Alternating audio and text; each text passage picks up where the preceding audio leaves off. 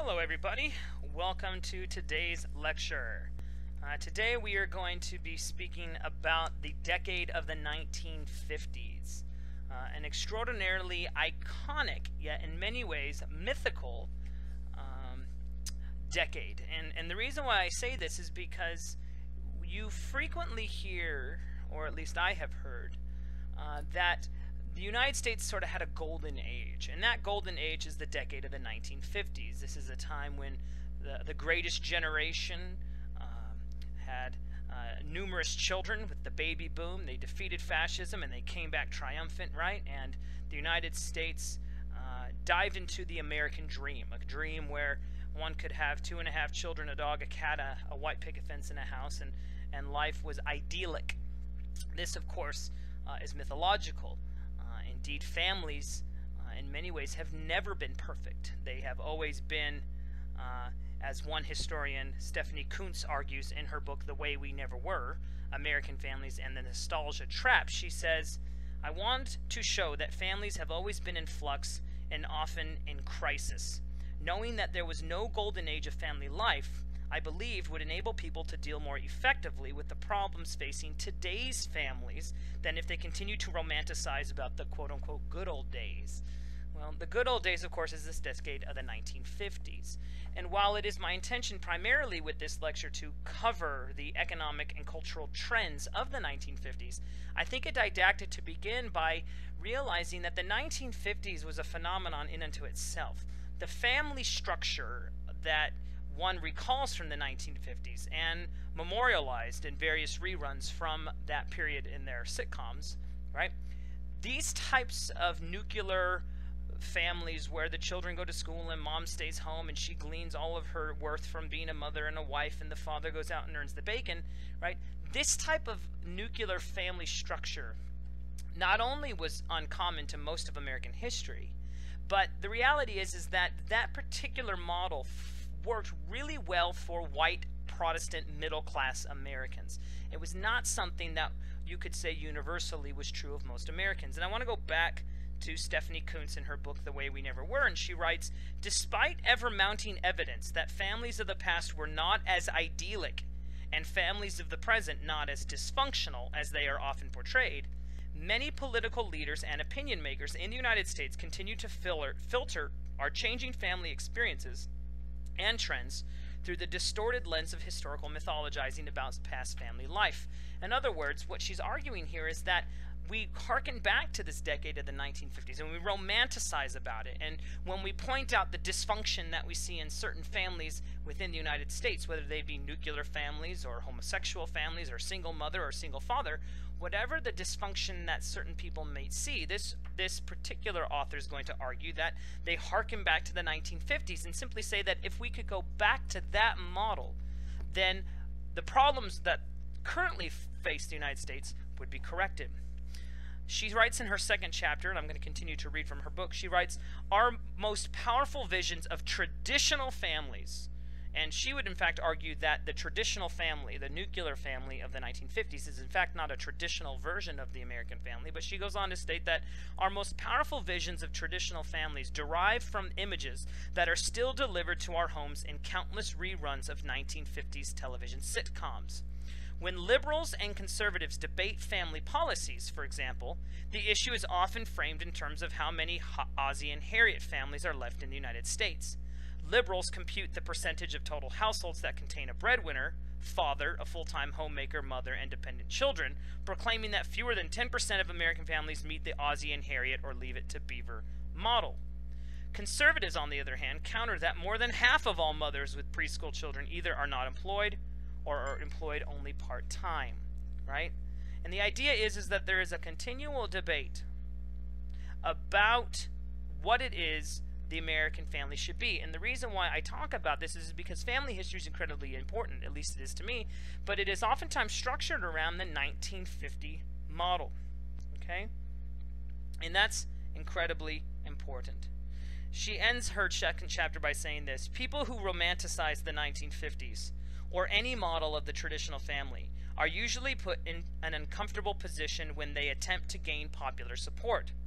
For example, The legitimacy of women's rights is so widely accepted today that only a tiny minority of Americans seriously propose that women should go back to being full-time housewives or should be denied educational and job opportunities because of their family responsibilities. And of course, for white middle-class Protestant Americans, that was the case in the 1950s. But no one would actually suggest that we actually do this, or at least they'd be the most radical.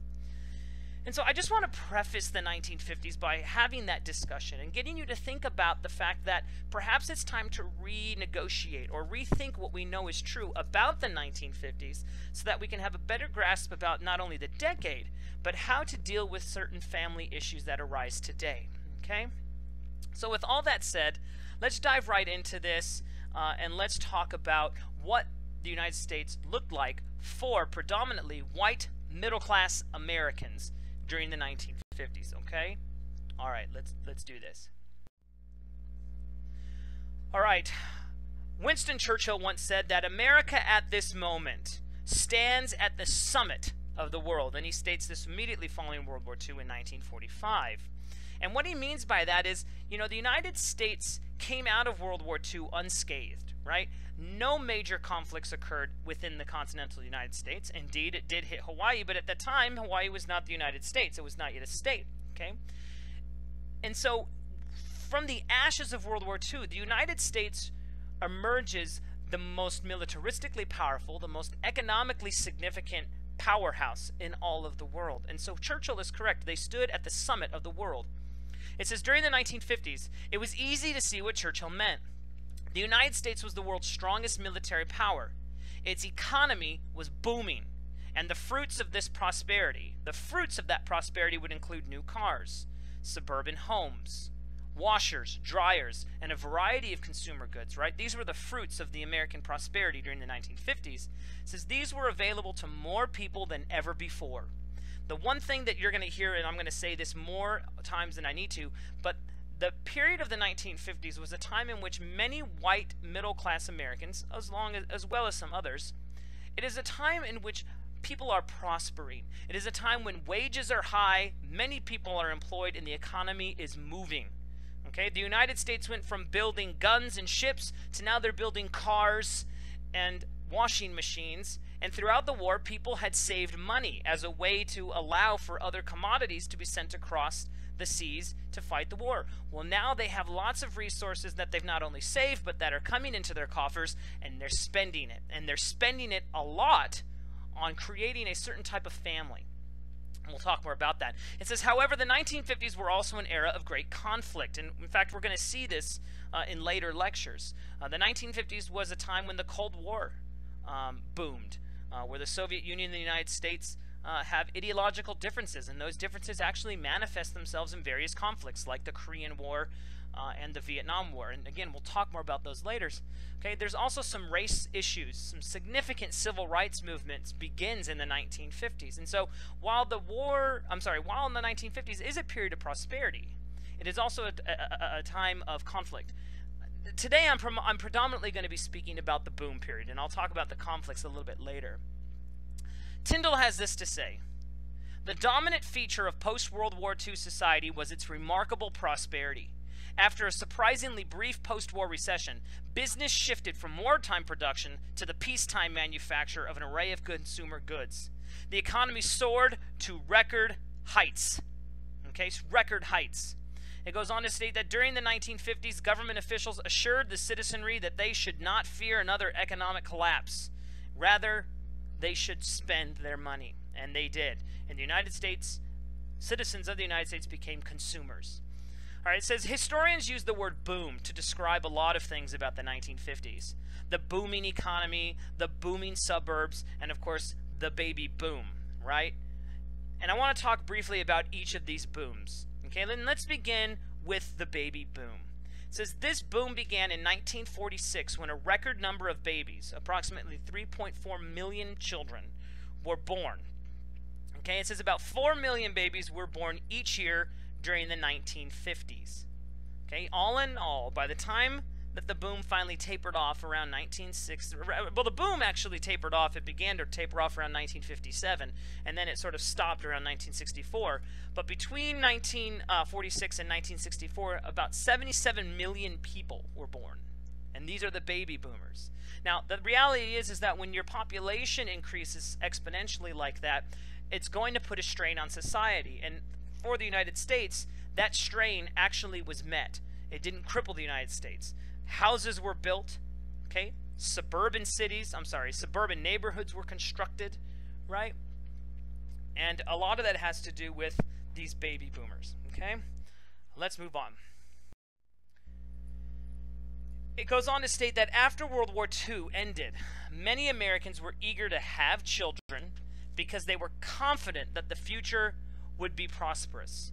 You know, I have a friend who, he and his wife, they don't have children yet, and one of the things he had mentioned to me was that he was concerned about bringing children into the world today, you know, and you know, I didn't get too deep into the conversation with him, but it's interesting to see that some people have reservations, or are hesitant to have children in today's society. During the 1950s, that hesitation was gone, right? The future was bright.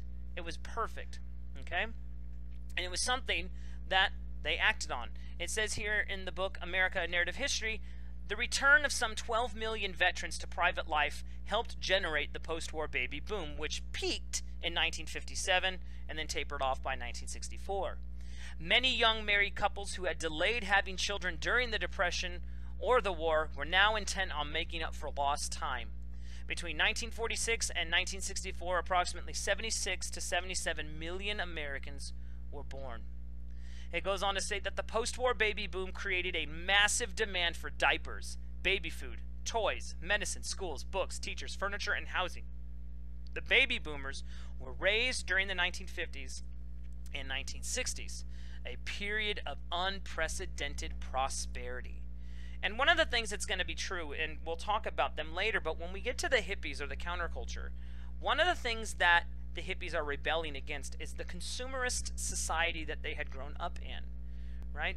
This was a group of people who grew up having high expectations because they were given everything. They didn't have to work for it in the way that their parents had to do.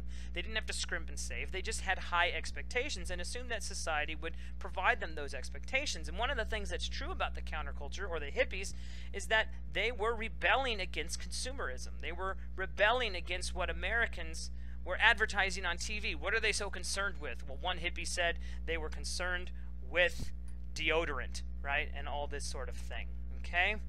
It says in many ways they were right. They were right. It goes on to state that between 1945 and 1960, the gross national product more than doubled. That's what we refer to as the GNP, right? It grew from $200 billion to more than $500 billion within that 15-year time span.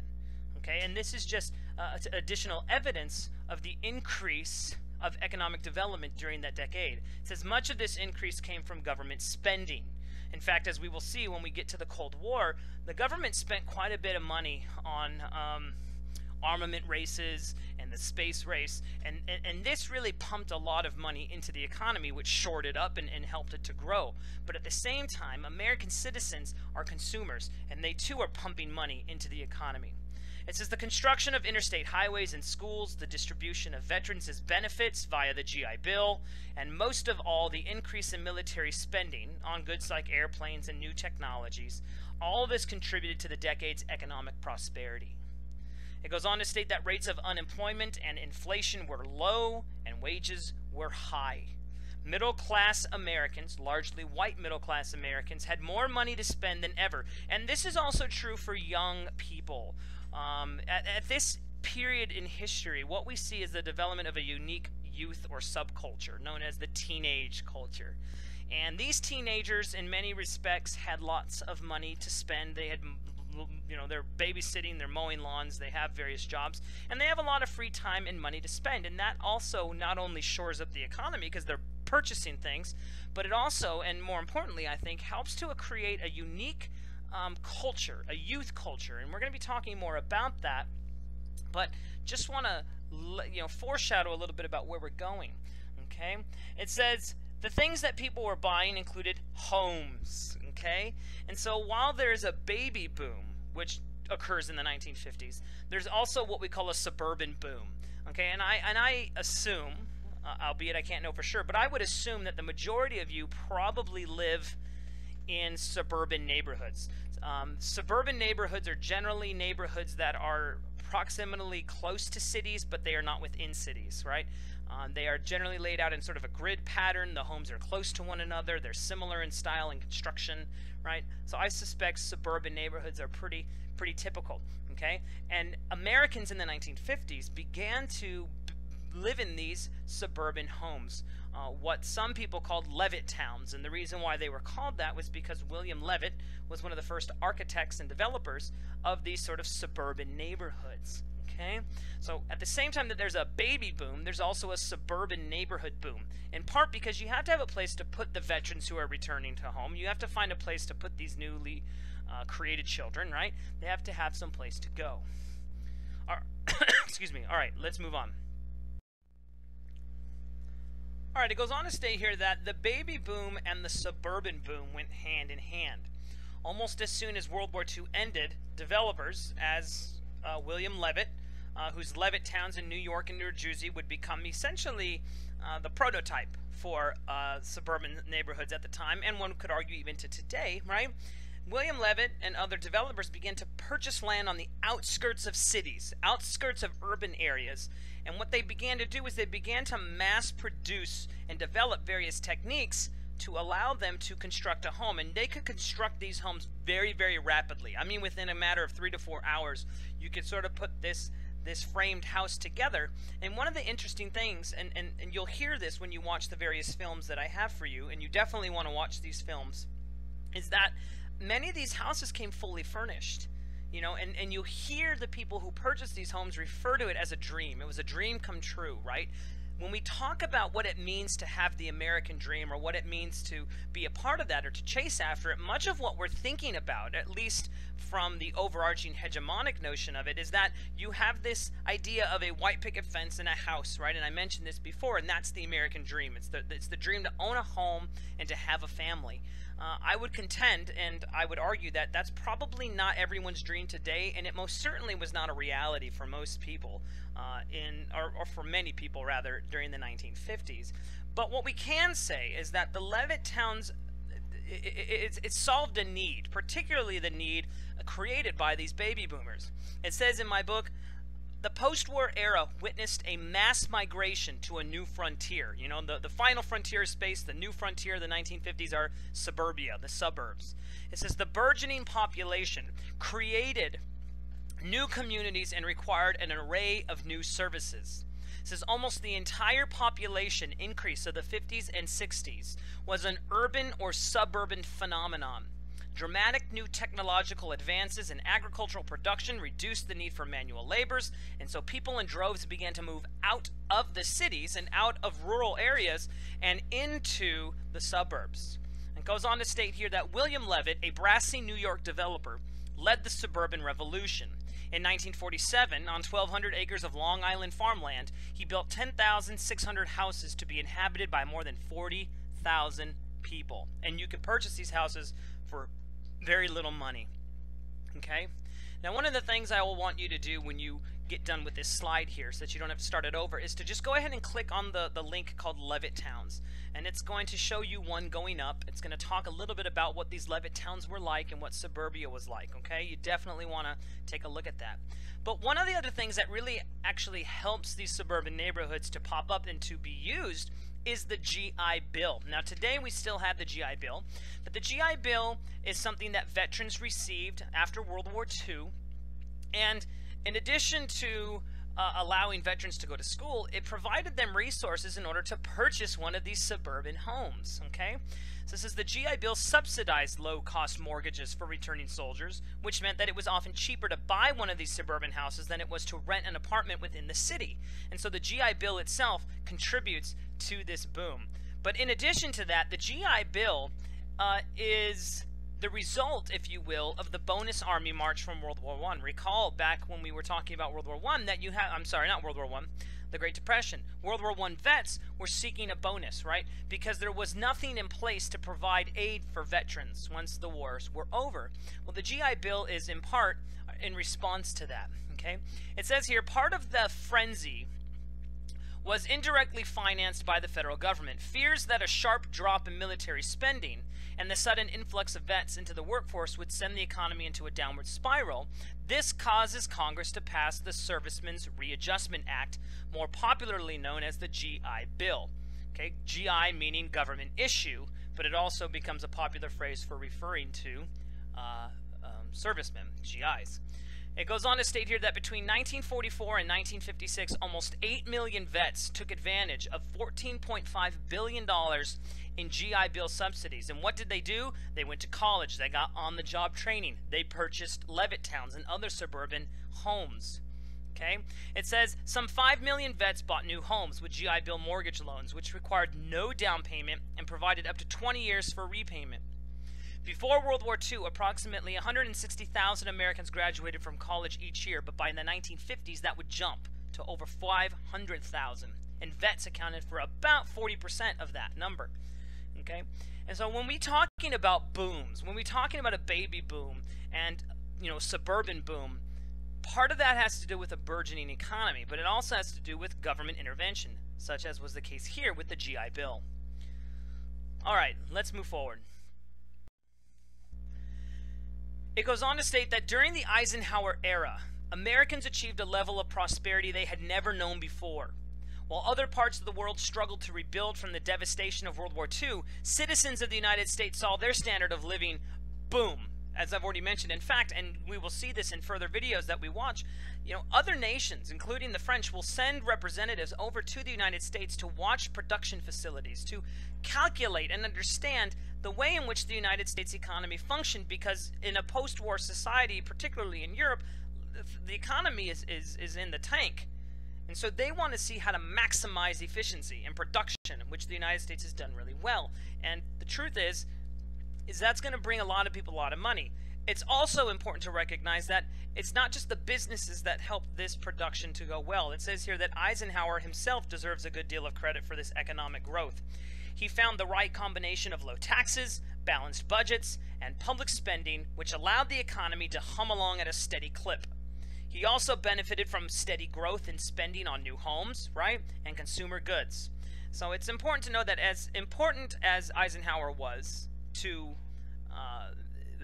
the burgeoning economy, he is helped along by people spending money, right? If there is no money being spent or being pumped into the economy to shore up any loose ends, right, then you could find yourself in a recession or a dip, okay? The other thing that's going to help the economy in the 1950s is that purchasing on credit becomes something very fashionable and in vogue. The first credit card, which was a Diners Club card, was introduced in the 1950s, and of course, the whole idea of buy now, pay later becomes very appealing to people. And of course, those types of things allow for the economy to boom as well. Okay? All right, let's move forward.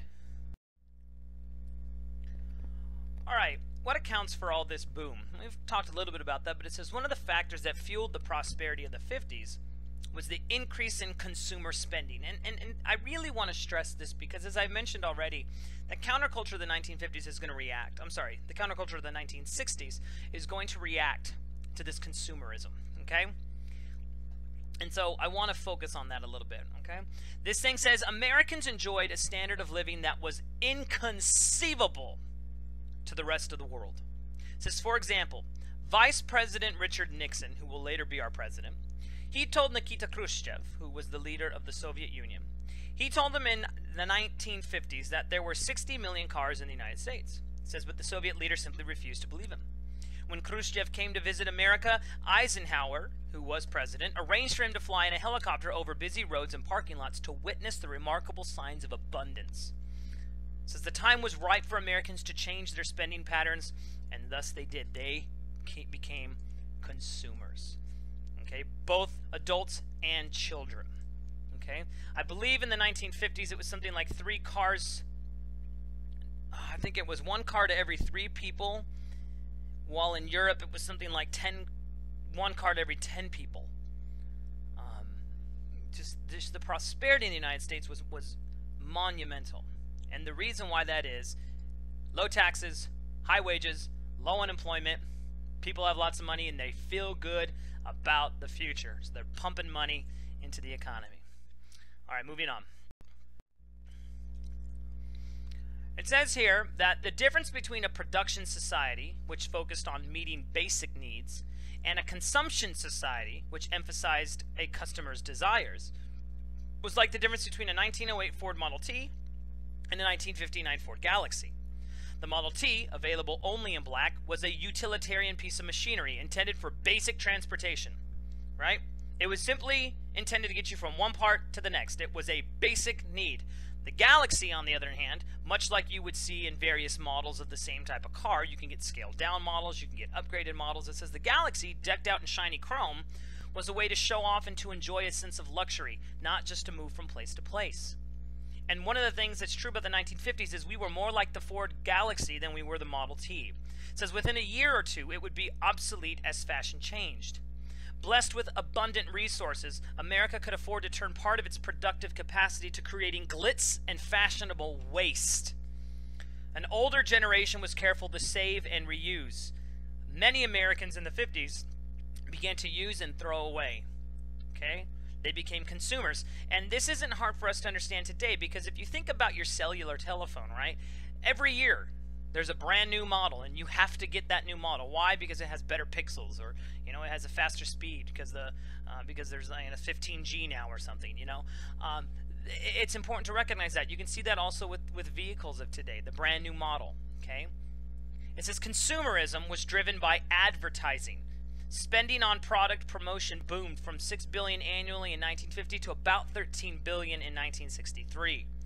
It goes on to state here that the reason we have such a high standard of living, ran Robert Sarnoff, who was president of the National Broadcasting Company, which was NBC. He said the reason why we have such a high standard of living is because advertising has created an American frame of mind that makes people want more things, better things, and newer things.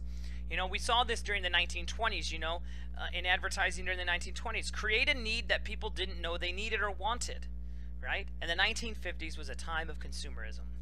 What I want for you to do now is just to go ahead and click on the title, A Booming Economy. It's an incredibly important video I want you to watch. It's going to talk more about this economy, and then once you're done, move on to the next slide.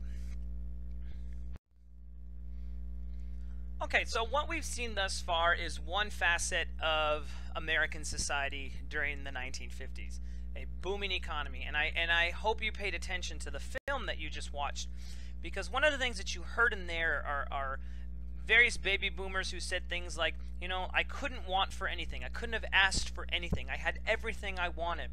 While you have parents who are talking about things with respects to, we gave them what they wanted, right? And when they rebelled against society, they couldn't quite understand exactly what certain people were rebelling about. And in fact, during the 1950s, you will have people known as rebels without a cause. And generally, they were referred to as beatniks. And they were the forerunners of the hippie movement. But essentially, they were rebels, but they didn't have anything really to rebel against. And it was going to take something in order to give those rebels some type of purpose. And as we will see with the hippies, it was the Vietnam War that did that. But the economy is incredibly important.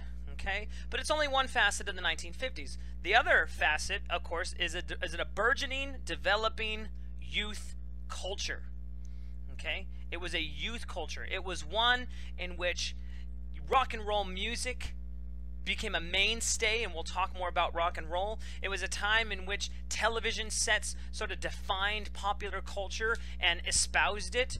It was also a time in which the youth of America were seen as becoming quasi-delinquent, right? They are becoming more independent than they ever had been before. They're not listening to the music that their parents were listening to. They're dressing in a way that is representative of something that they want to demonstrate. The greaser sort of look, okay? And in some respects, the youth culture must begin with a look at this sort of idea that maybe it's a problem. And then ultimately, what was it that caused this sort of belief that there was a problem? It says here that juvenile delinquency existed, right? It wasn't as if there were no gangs. It wasn't as if juvenile delinquency didn't exist before the 50s. It wasn't as if people hadn't rebelled against society before. But something unique happened in the 1950s, or at least people thought it was unique. It says fights among gang members, vandalism, car theft, and random violence were reported in the newspapers every day. Okay? It says, but youth gangs had been around for generations. So too had urban violence.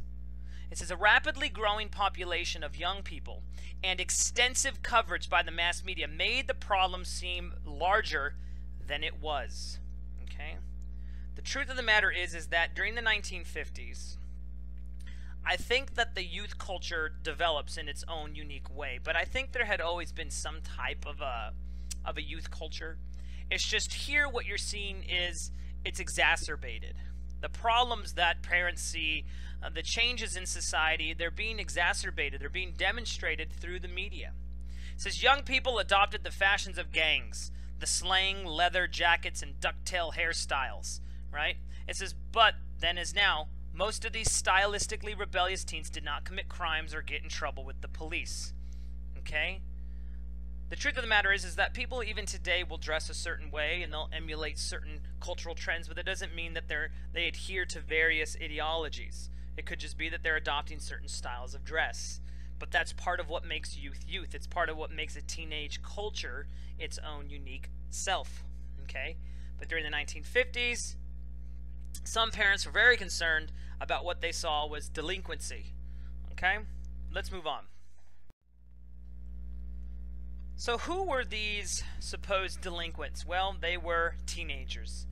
Okay, it says the term teenager was rarely used before the 1950s, but it becomes more commonly employed during this time to delineate groups of people from, of course, 13 to 19 years of age. It says during the Eisenhower years, young people began to see themselves as a distinct group.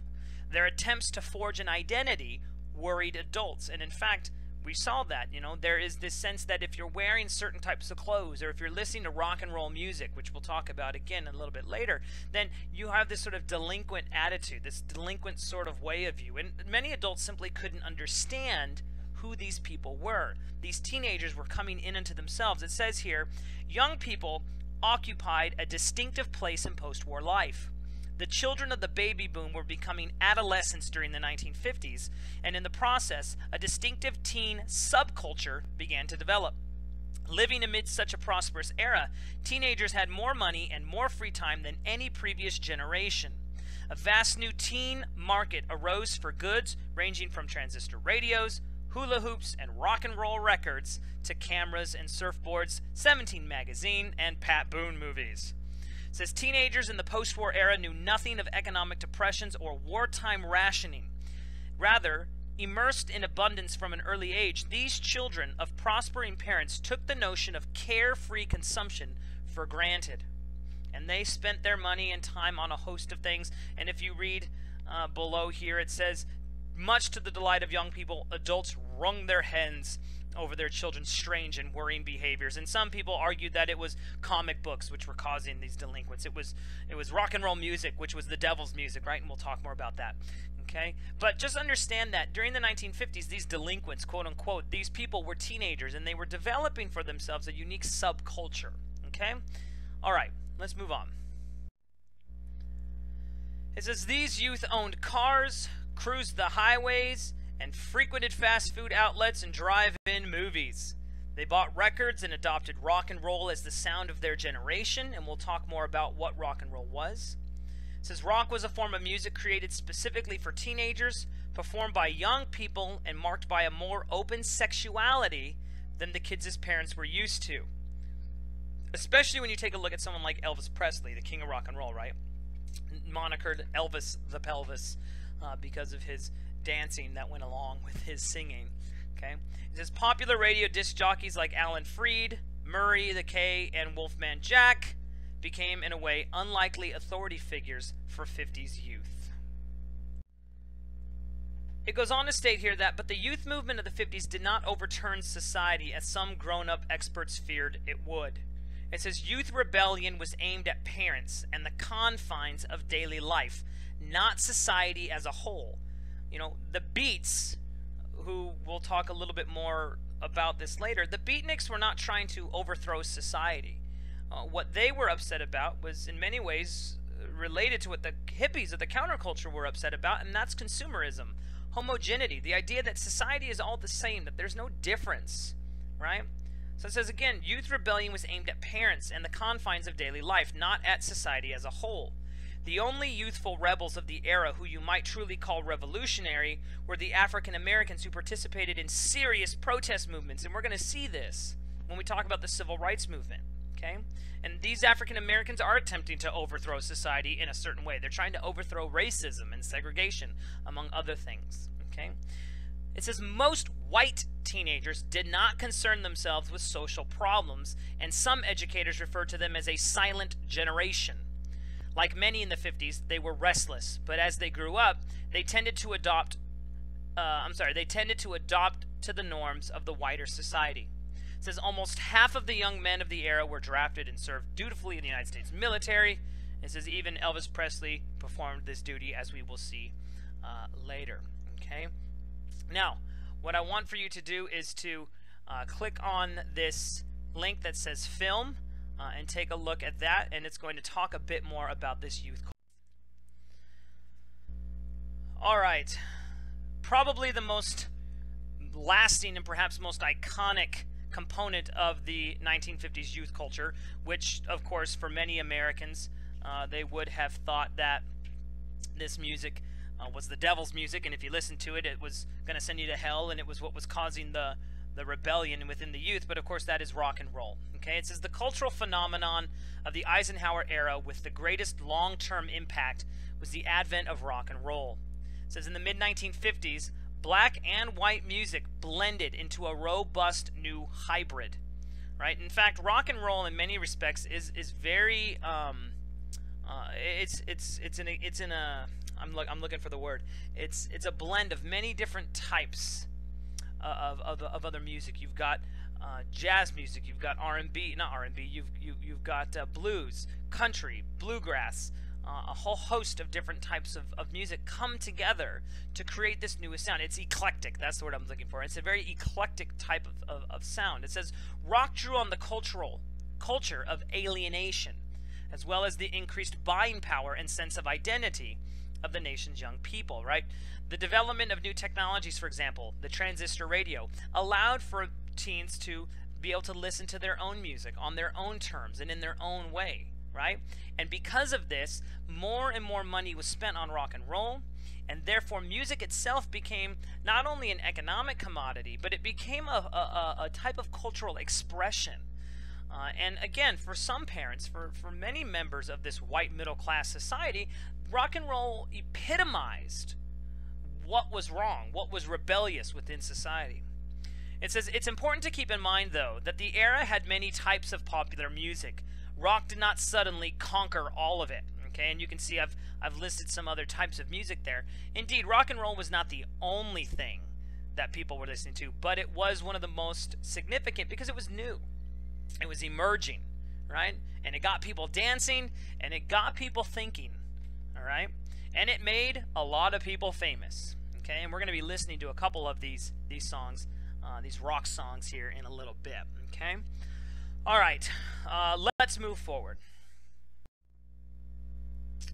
All right, perhaps of all rock and roll artists in the 1950s, the most significant, I would argue, is Elvis Presley.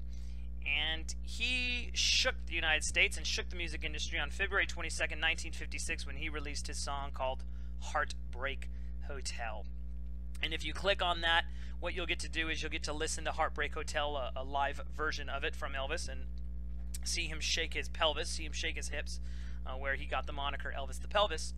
Right? And it says, Elvis had been stirring up increasing excitement among fans in the previous 2 years, but this was to be his first major hit. It says Presley knew how to depict alienation, right? He adopted this sort of alienated feel from various groups, including the Beats, including James Dean, who was the star of the film Rebel Without a Cause, okay? Instead, he understood that gesture, sexuality, and attitude were as important as the music itself. Now, the reality is and I think one of the films mentions this, but that there was a disc jockey or there was a musician or a producer, I can't remember which, who said, if I could find a white man who sounded like a black man, I'd make $1 million. Now, on its face, this is incredibly racist, and I do believe that it is, because what it attests to is that Americans as a whole really enjoyed African American sounds, but they were not as willing to accept African Americans. One of the things that made Elvis Presley so acceptable was that he was a white man who sounded like an African American, and he brought to the forefront a new sound that was dubbed rock and roll. It says the roots of rock and roll lay in African American blues and gospel.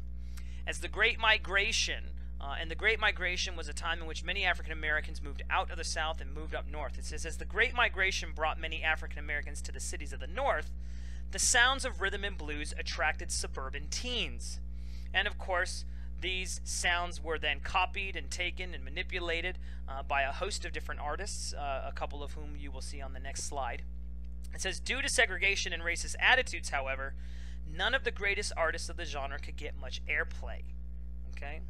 Now, who really made the sound of rock and roll? I would argue it's Chuck Berry. And on the next slide, there's a link where you can listen to one of Chuck Berry's most famous songs, Johnny B. Good. Okay? An incredibly important song. But there are other artists as well, including Fats Domino and Little Richard. They began to enjoy broad success, right? But you also have some white artists. Buddy Holly and Jerry Lee Lewis. Okay? The Big Bopper. All of whom were rock and roll icons of the day. And again, on the next slide, on the top, where the title is, you'll be able to click on the word rock and the word roll and listen to two types of rock and roll music that, in some ways, they're similar to Heartbreak Hotel, and in other ways are very different. But the sound of rock and roll, of course, was new, it was fresh, and for many Americans it was a sense of identity, it was a sense of cultural expression, and they latched to it. Okay? So if you have not yet done so, go ahead and click on Heartbreak Hotel, watch that, look at Mr. Elvis the Pelvis, and then we'll move forward. Alright, it says here that rock and roll sent shockwaves across America. A generation of young teenagers collectively rebelled against the music their parents loved, which I don't think is uncommon for many generations, but it definitely was true here in the 1950s. It says, in general, the older generation loathed rock and roll. It says, appalled by the new styles of dance, as you saw with Elvis Presley, right? The movement evoked. Churches proclaimed it Satan's music, right? And this is something that you hear all the time with each subsequent generation. It says, because rock and roll originated among the lower classes and a segregated ethnic group, many middle-class whites thought it was tasteless. Rock and roll records were banned from many radio stations and hundreds of schools, but that didn't stop or slow necessarily its popularity. It says other important rock artists, as I've mentioned, of the day included the Big Bopper, Buddy Holly, and Ritchie Valens. And in fact, if you've ever heard the song American Pie by Don McLean, he talks about the day that the music died. And when he's talking about the day that the music died, he's referring to the death of these three individuals who all died in February of 1959 on a plane crash. And as we will actually talk about later when we assess more deeply Don McLean's American Pie, what he's talking about is that music shifted. Something changed the day that these three individuals died. We shifted from something that made you want to dance, something very rock and roll, to something more folk and something different, something that was more politically charged, okay? But the point of the matter here is that rock and roll came to define the 1950s as far as music was concerned, and to this day we still have this idea of rock and roll with us, even if we don't call it rock and roll, okay? Now, we've already heard some music from Elvis, but I want you to click on the word rock, and there you're going to get Chuck Berry's Chuck Berry's Johnny B. Good, and then click on the word roll, and you're going to get a very different sound, but still considered rock and roll. You're going to listen to a song written by Buddy Holly. And all three of these individuals were incredibly popular in their own right and contributed to rock and roll music in their own unique ways, okay? But rock and roll, part of that youth culture, an expression of their identity. So go ahead and click on those and see what you think. Okay, in addition to rock and roll, one of the other major pieces of 1950s culture was television.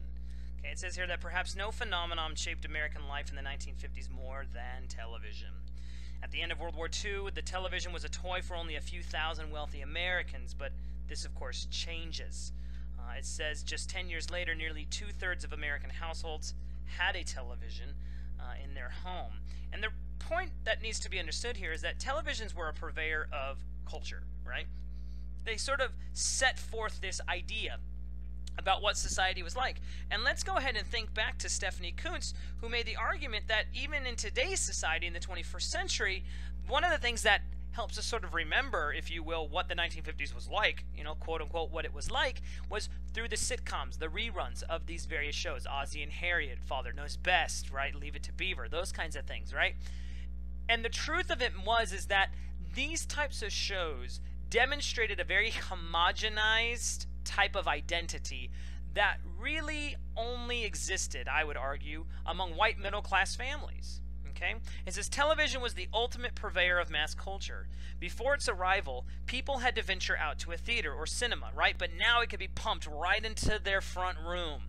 And of course, you guys know how television works, right? That's not new to you. Okay? Let's move on to the next slide.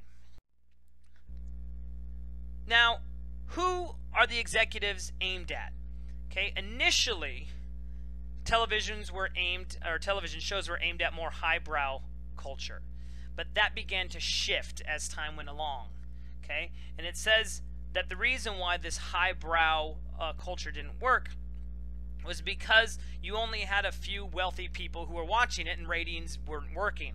It says advertisers initially pushed for the kind of mild entertainment that attracted the most viewers. At first, networks mounted serious dramas with top actors and writers, but these shows appealed mainly to the wealthy who owned the first expensive television sets. But within a few years, as cheap TVs entered many more homes, different types of shows began to present themselves, including Leave It to Beaver and The Adventures of Ozzie and Harriet. In fact, when we're done here, what I want you to do is to watch the clip that I have here of a Leave It to Beaver episode. And the interesting thing I want to highlight about that clip is the mentality about gender norms.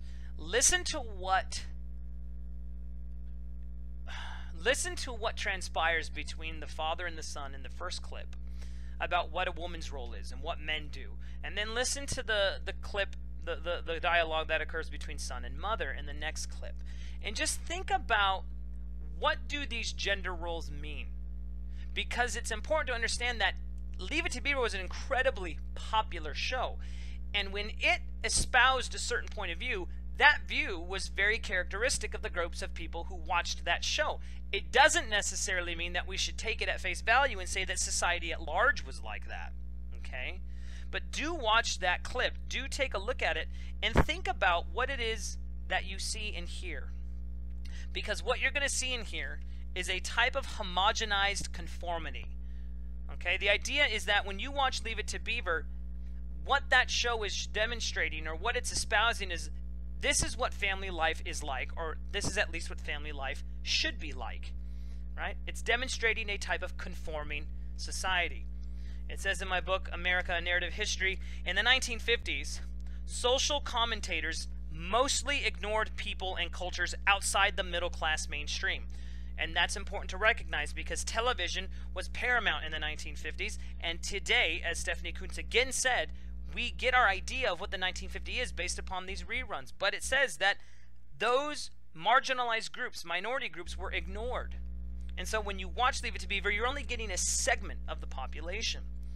It says, as evidenced in many of the new look-alike suburbs which sprouted up across the land, much of the middle-class social life during the 2 decades after the World War II exhibited an increasingly homogenized character. Suburban life encouraged uniformity. Okay? And you have to understand that one of the things that the beasts, or the rebels without a cause, are rebelling against is this uniformity, this conformity. Right? One of the things that the counterculture is rebelling against is consumerism and uniformity.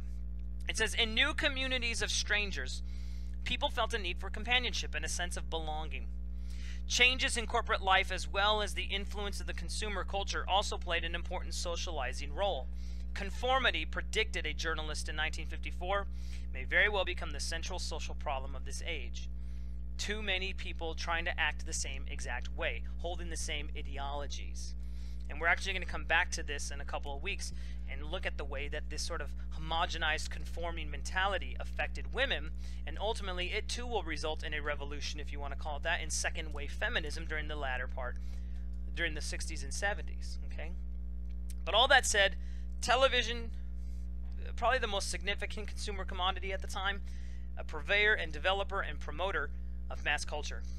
Go ahead and take a look at some of that mass culture through the clip of Leave It to Beaver that I have there for you. Take a look at the homogenized way in which nuclear families are presented. Two sons, husband, wife, she's inside, he's outside. Listen to the gender roles, okay?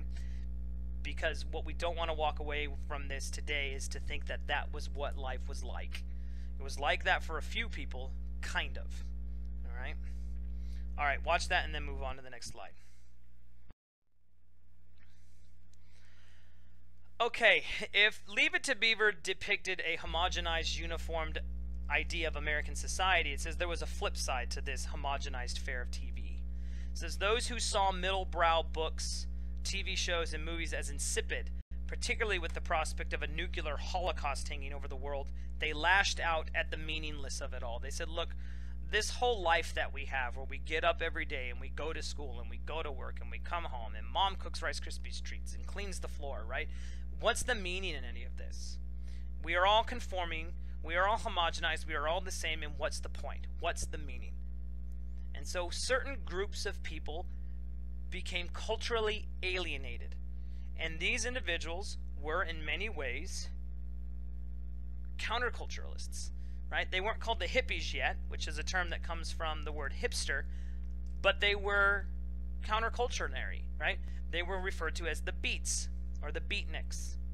Okay, it says this sense of alienation from the mainstream was expressed in movies like Rebel Without a Cause, The Wild One, and Blackboard Jungle. These films depicted young people who were lost, directionless, and unhappy. And the truth of the matter is that many parents could not figure out why they were unhappy, what they were rebelling against. How could you rebel against a society that gave you everything? It says James Dean, who starred in Rebel Without a Cause, became a prime symbol of the misfit, right? This is a man who in his early 20s, I think he was 23, he dies in a car crash as he's racing his Porsche Spider, and he dies early on, you know, and this is a man who symbolized the rebellion of the age, and then he dies at a young age because he's reckless, right? And so this sense of homogenization is attacked by these cultural alienated individuals, right? It's depicted in popular culture, okay? Let's move on.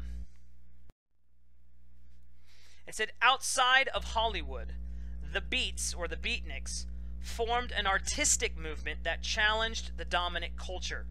It says this small group of artists and writers formed in the early 1950s around poet Allen Ginsberg, novelist Jack Kerouac, and other bohemian writers. All right? It says an obscenity trial in 1956 over Ginsberg's scandalous poem Howl brought the movement to national attention.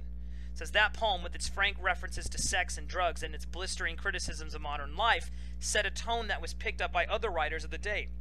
When you read Allen Ginsberg, when you read Jack Kerouac, and if you click on the word here on the road, you'll see there's a link there. It's going to take you to a SparkNotes explanation of what Jack Kerouac's On the Road was about. Go ahead and click on that when this is done here and read what he's talking about, because you could look at the 1950s and say Leave It to Beaver is what the 1950s is like.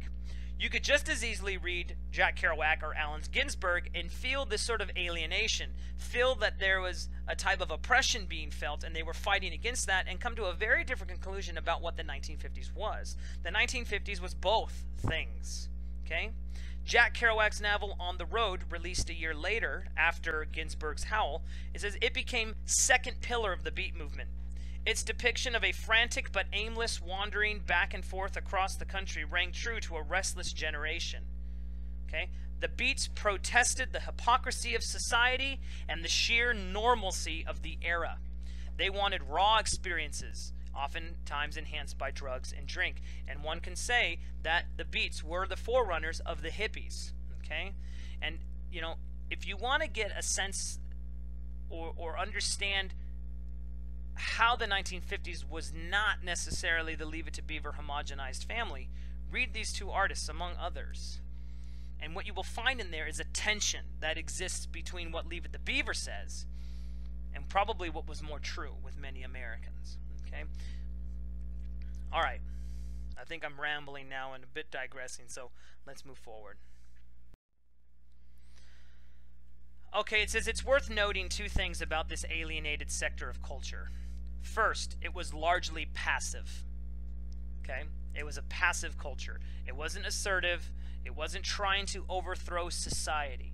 And this is why they were called rebels without a cause, right? They needed a rallying cry to sort of bring them together, to give them purpose. Well, that rallying cry had not yet occurred. It was the Vietnam War. That's really what gives the hippies their ammunition.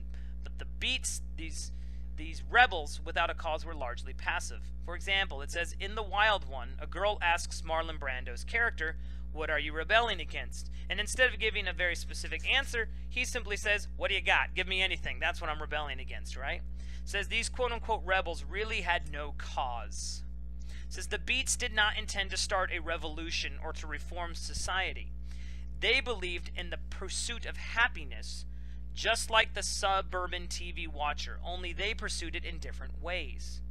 It says when Jack Kerouac stated that if he had voted, he would have voted for Eisenhower, he was admitting that his political views were actually fairly conventional, where the hippies would not have necessarily said something like that.